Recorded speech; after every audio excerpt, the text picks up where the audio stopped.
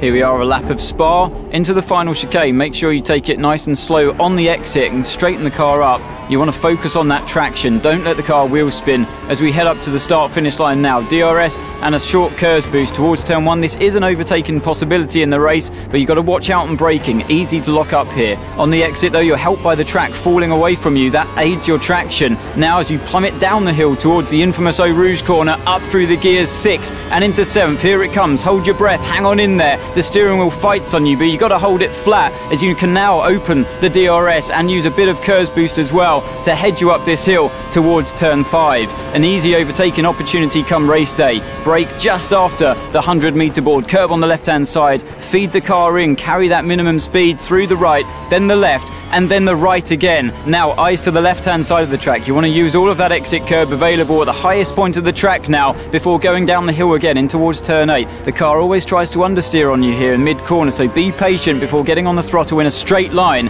and then squaring it up before turn 9. Use all of the curbs available on the inside and the exit before the run down the hill towards Pouhon. This double left-hand corner is a fantastic corner to take in a Formula 1 car. You feel the G-force on your neck and your back muscles as you exit the corner now. Eyes to the left-hand side. The marker boards help you at the 100 board. Brake and slow it down into 3rd gear and focus on your minimum speed through the right and then the left corner. Now bring the car over to the left-hand side again. Straight line braking into 2nd gear. Use all of the curb available on the exit before turn 15. This is a really vital corner to get right and carry that momentum onto this really long winding straight. Now up through the gears 6, 7th. Hold it flat out for the corner coming up. This is Blanchemont. 7th gear, full throttle, fingertip stuff through this corner. You don't want to scrub off any speed. If you've got a chance to overtake, do it now. Down into the 100-meter board, into 2nd gear first. If you've got an unstable rear end on the car, which is so often the case here, straighten the car up again on the exit, full throttle, DRS, curves, and that's an end of the lap in Spa.